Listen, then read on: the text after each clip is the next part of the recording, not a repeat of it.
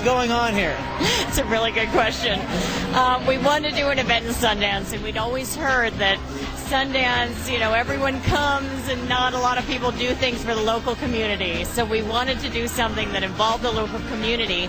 And once we teamed up with Steve Kaufman, our artist, who used to be with Warhol, he loves to have a kid element in everything he does. He put this together and we said, okay, let's invite all the kids. We have limos coming from the elementary school and that's how the kids are all getting here. So they get to participate in one of the biggest things that happens in their town. So it's pretty exciting. This is by far the wildest party of Sundance, and it's all kids. So this year, we have a show here, and there's about 400 kids here, which is a little bit more than I'm used to. So I made 400 little giveaways. That's fantastic. You know what? Like Mr. Sinatra said to me when I met him, it costs nothing to be nice, and it costs everything not to be nice.